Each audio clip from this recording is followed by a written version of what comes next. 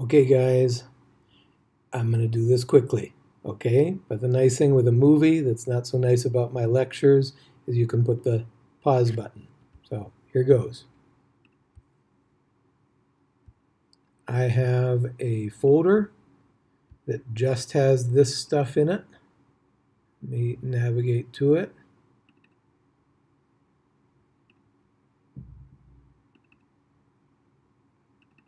Okay, all I have is an outline of Mexico, just a normal old shapefile outline of a country. Could be any region that you're interested in. And then this file is the zip file that you download from GBIF. You might get your points from God knows where, but if the points come from GBIF, they'll look like this. So I'm going to unpack that zip file, and you can get the famous CSV file that's not a CSV file. So we're going to go to Excel, and we're going to open a clean spreadsheet, and we are going to use this import button. And no, it's not a CSV file, it's a text file because it's tab delimited. And I need to tell it where that is. So it's right here. And yes, it is delimited, so I'm going to hit next. The delimiting is by tab. You see, if it were by comma, it would look differently. So it's by tab. And I'm going to hit next. And I don't need to worry about column format. So there, it comes in. Give it a minute.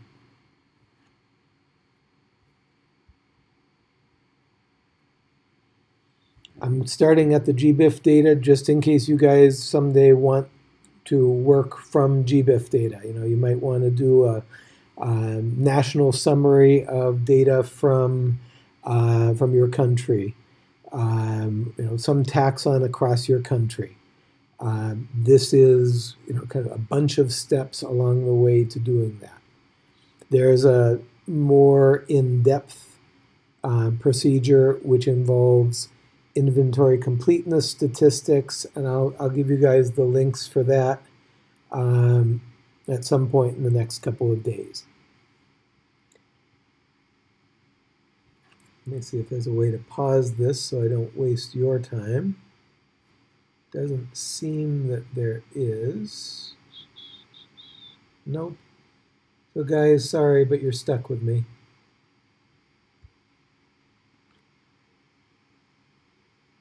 This will take less than an hour, but maybe more than a minute. We'll see.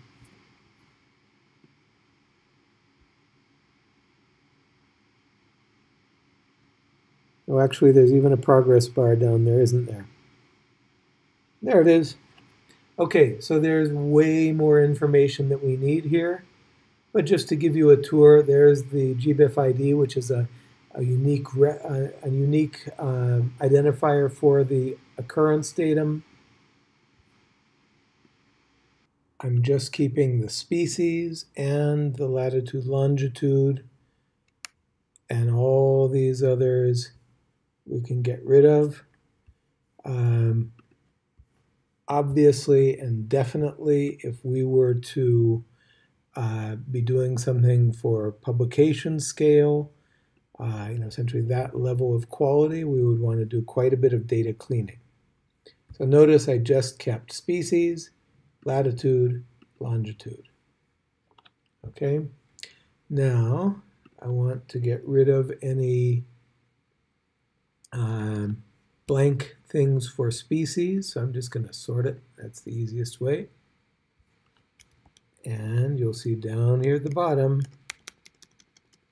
well, oops, I didn't have the whole thing. I didn't have the whole thing selected when I sorted it, so it only selected the first chunk of it. My bad.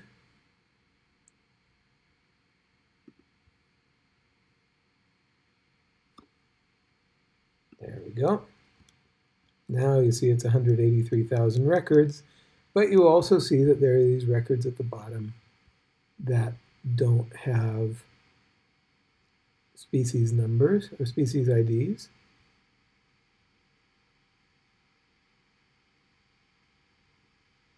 It'd be really nice if this were going faster. Oops, I think I just killed Excel.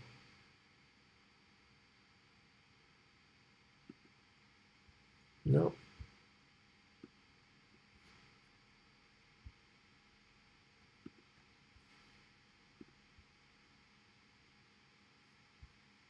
Okay, so now I'm down to 183,000. I want to check for any missing values of latitude, longitude. And again, there are a bunch.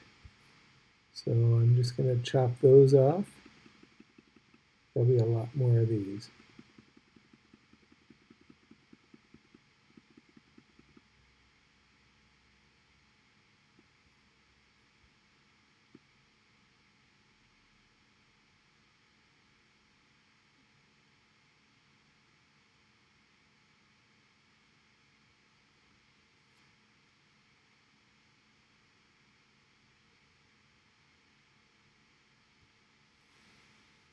Nope, sorry, went too far.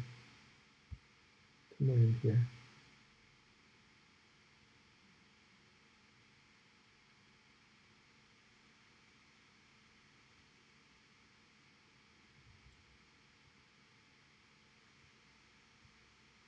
Okay, there's an easier way to do this. I just go down to the end of this, and then down to the end of that.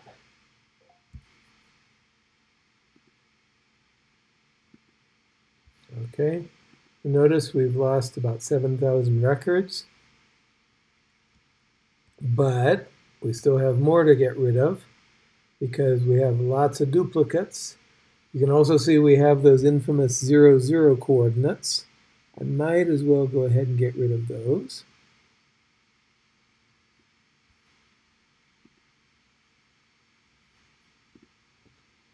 Okay.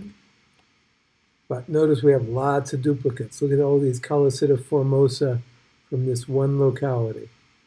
Okay.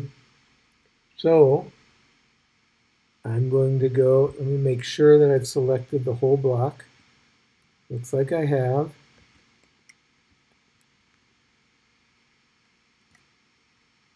Okay, I'm going to go to Data, Advanced Filter, and I'm going to select Unique Records Only, and I'm going to take Filter the List in Place. So, here we go. And this is going to take a while, so I am going to turn off the recorder. I don't feel like talking for 20 minutes while this cranks along. I'll be back in a couple minutes, but you won't feel it at all, okay? See you in a bit.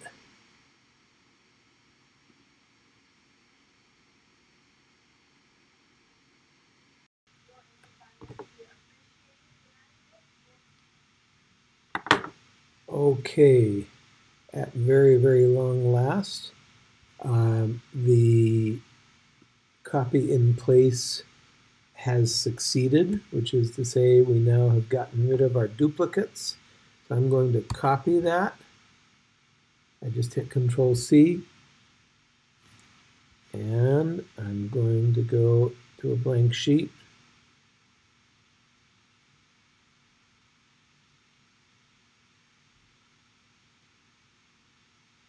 It's going to take a while. Sorry, guys. This is what happens when we deal with big, relatively big data sets. It's pasted. Remember, we were at 177,000. We're down to 48,000. Okay, so we've really reduced our data set to less than a third of what it was. Okay, we are basically ready to take this over into our GIS. So I'm going to save it as a CSV file. There we go. I'm going to call this Mexico occurrences, you guessed it, 1.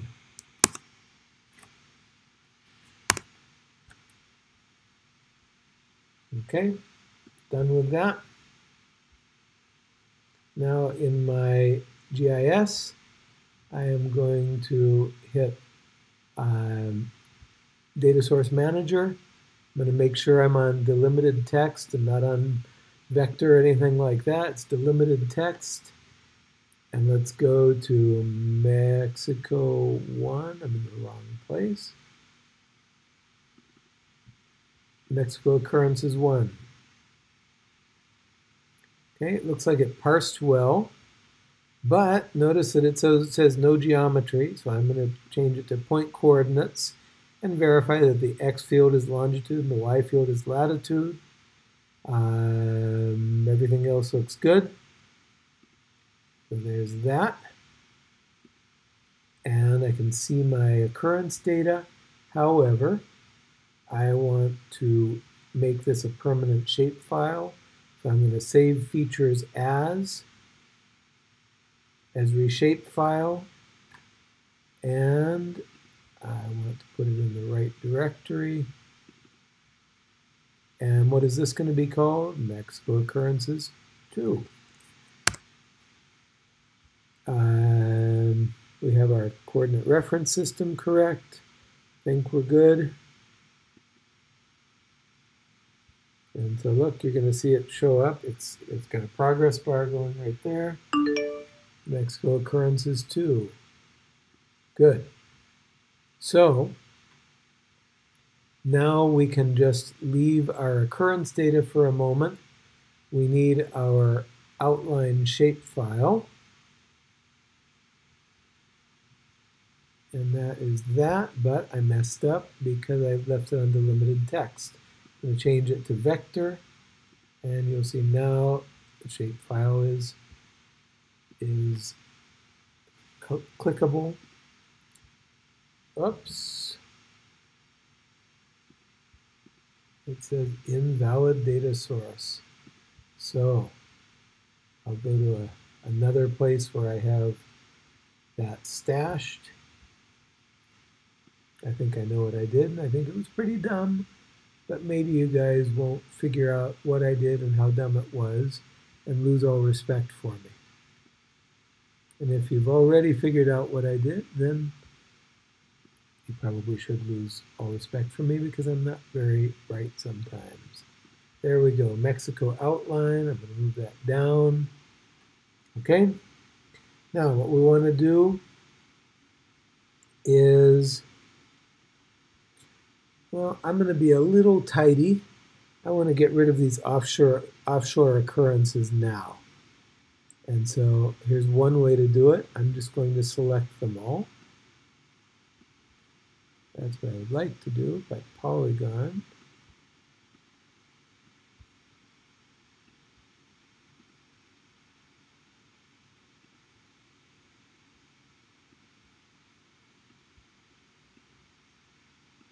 This isn't crucial.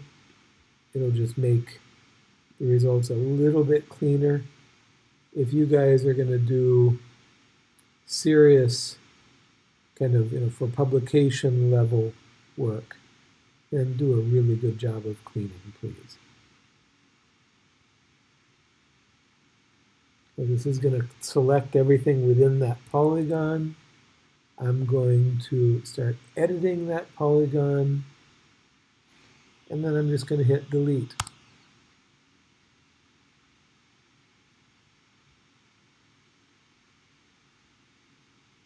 It really would have been nice if that had worked.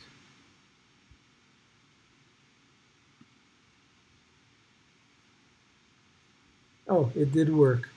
The thing is, I have the other data set on underneath it. Okay, so you see now only the Clarion Island ones are left, and that I think is real. There are ravens out there. So I'm going to toggle editing off, and yes, I will save this. So now it's time to make my grid file, my mesh. And so I'm going to go to data management tools, no, geometry tools, no,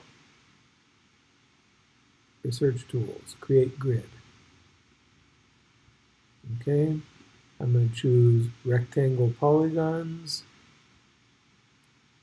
Thanks to, I guess it was Aaron who showed me that I could use layer extent. I want to use the Mexico outline extent. There I go. I want to do this one at 1 degree resolution because my previous one was very coarse. And I have to say I didn't really like it. Save to file. And this will be, well, it's not Mexico 3, occurrences 3 because it's not occurrence data. So instead, I'm going to call it Mexico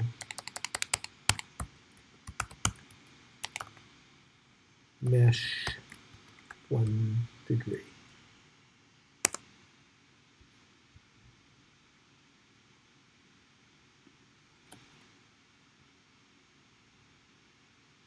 Okay, obviously Mexico is smaller than Africa, right? Now let's just do a fun thing just so you see another functionality. It's a little more elegant than what we've done. I can take the grid and I'm going to go vector. I want to do select by location. There it is. So I want to select features from grid where the features intersect, yes, Mexico outline. And I want to do that by creating a new selection. So what this is going to do is it's going to select every square in grid that touches the Mexico outline. Let's see what happens.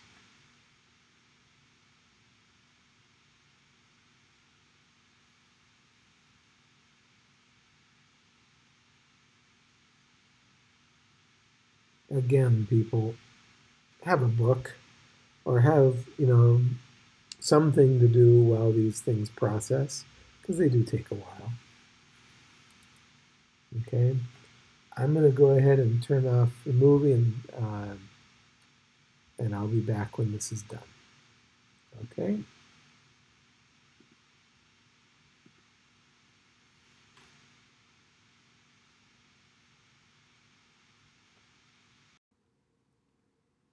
Okay, so that actually didn't take much time.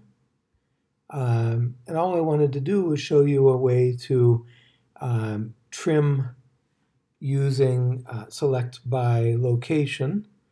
And so I've selected all of the elements of the grid that overlap the outline of Mexico. And you can even see the offlying islands generating grid squares. So there it is without, there it is with. And as in all of these cases, there are many ways to do this. The easy one here, I want to trim off all of the darker brown cells. And so the easy way is I can do export, save selected features as, and I'm going to call this Mexico Mesh 1D number 2.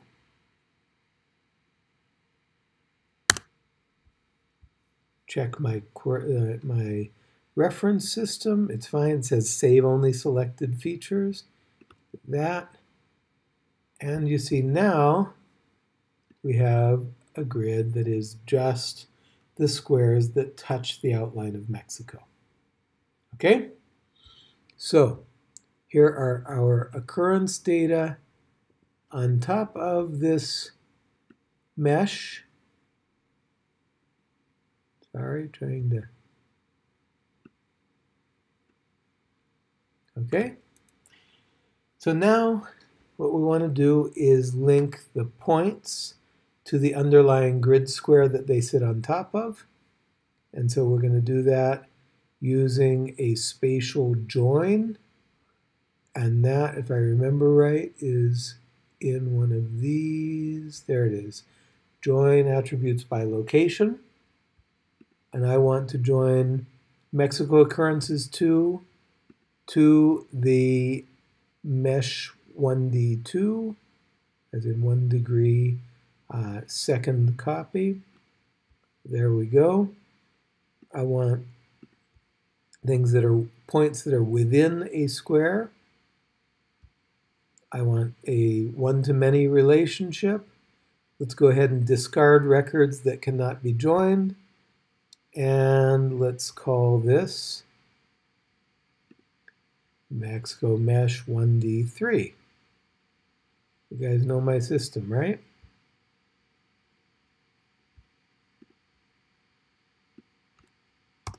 Okay. I'm going to go ahead and run it.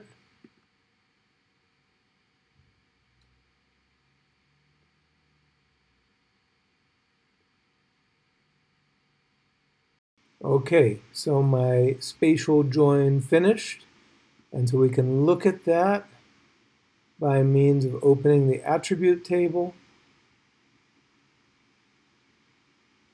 And what you see is the species name is all of this stuff, which comes, this part comes from the points, and this part comes from the polygons.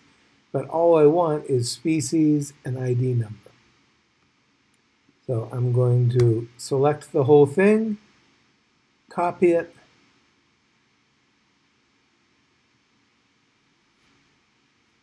and then go over to Excel.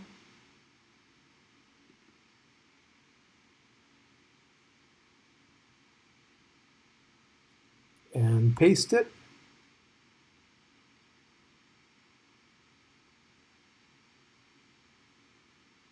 And now I'm going to get rid of extraneous columns. There's this well-known text, WKT, which gives the geometry, but the geometry doesn't matter to me. All of those middle columns, and so I'm left with species, ID, and the infamous dummy. And I can propagate this down. Let's make sure it propagates all the way down. It does. And so then we're going to insert a pivot table.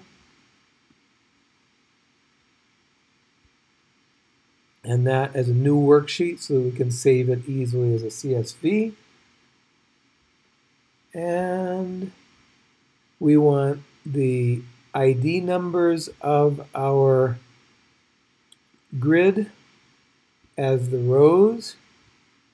We want the species names as the columns, and we want dummy in the middle. Looks like I did a couple extras.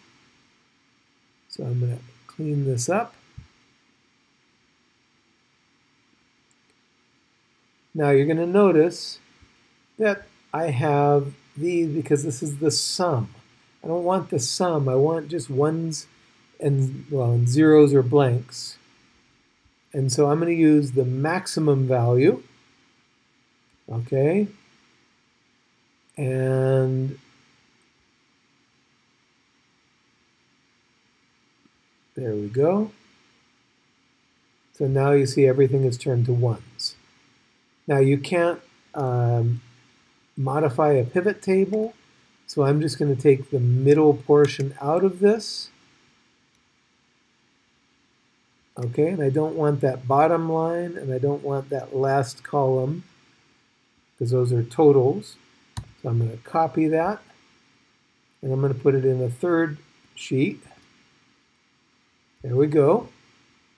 And then one thing left to do, I need to add my number of species, and that is going to be equal to the sum of all of this over to column B. And there you can see the number of species. And I need to navigate down to the bottom of that list.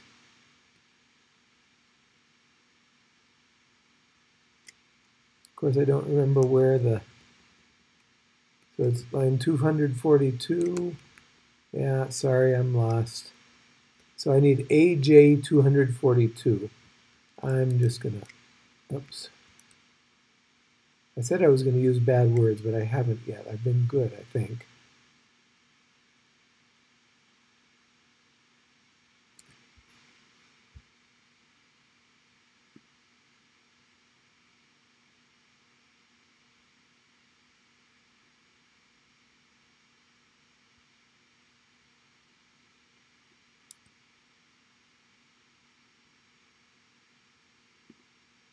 Oops.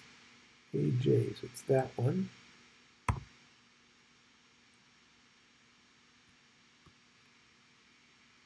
So this is just propagating my formula down. Some problem occurred.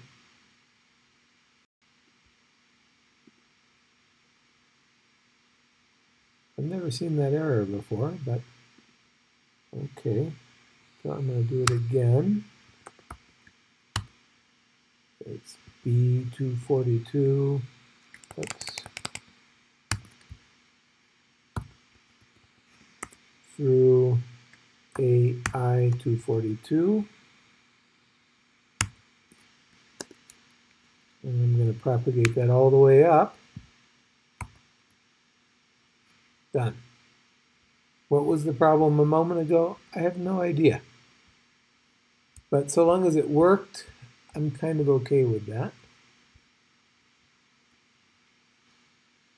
Okay, so there's the whole table. I'm going to save that as a CSV.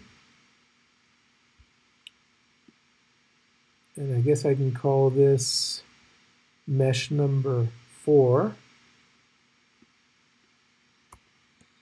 And I'll even put in a note of what it is. It's the table.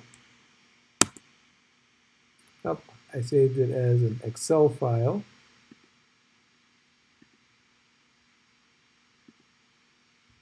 And now I'm going to save it as a CSV, which is really what I needed.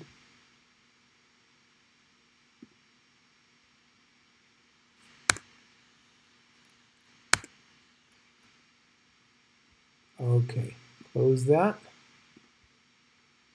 And now I want to import that table just as a table, not as points like we did earlier. And so I'm going to go back to our add data layer. I'm going to bring it in as delimited text because that's what it is. This time it is delimited with commas. There we go. Comma separated values, yes. Yes. But these are not point coordinates. This is no geometry. It's just a table.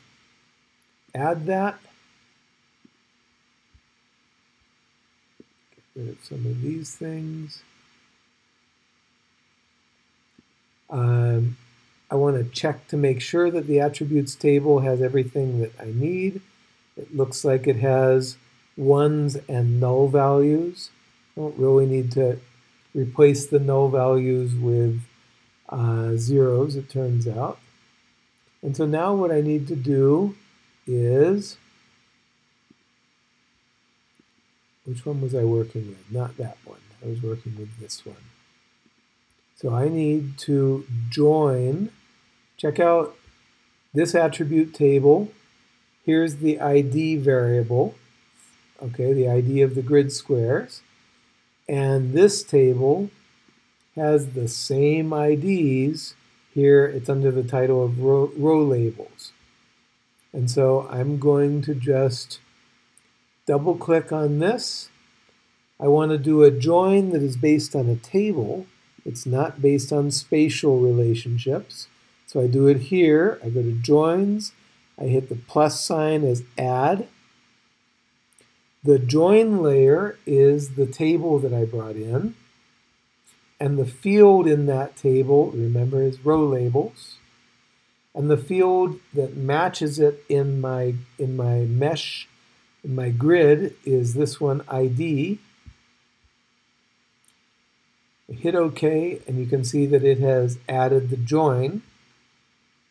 Hit OK again, and let's check the attributes table of our grid file, and there are all those extra columns, and most important here at the end is number of species right here. Okay? And so now we're basically done. We want to do some things to pretty this up. So for example, we probably want to make our Mexico outline transparent. So we can go to Symbology, Simple Fill, and just say, don't use a brush to fill it, but maybe give us a darker line for the outline of Mexico. And there it goes. And now let's do something nice with our mesh. So we can do categorized.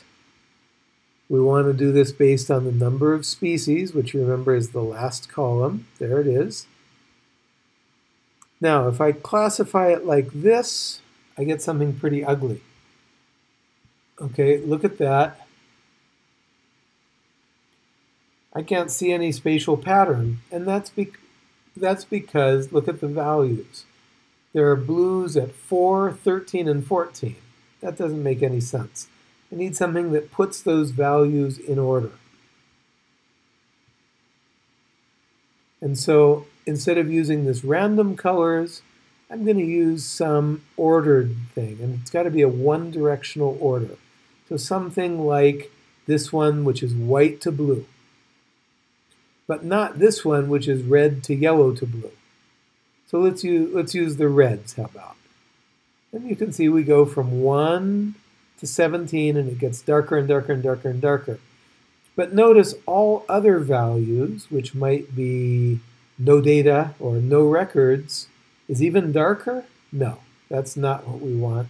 So I'm just going to click that off. Okay? And now let's see what we have. Looks a bit better, no? So that's basically it. If you want to export an image so that you can, print it out and hang it up on your wall as a poster, or send it to a colleague, you do this export map to image. Let's make it a bit bigger, 300 dpi, and let's save it. And we've got to navigate a little bit.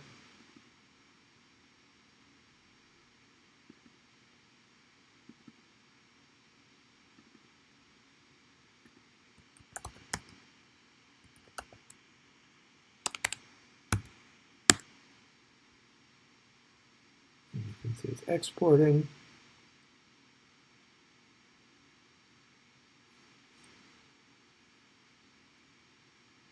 It's taking forever to export.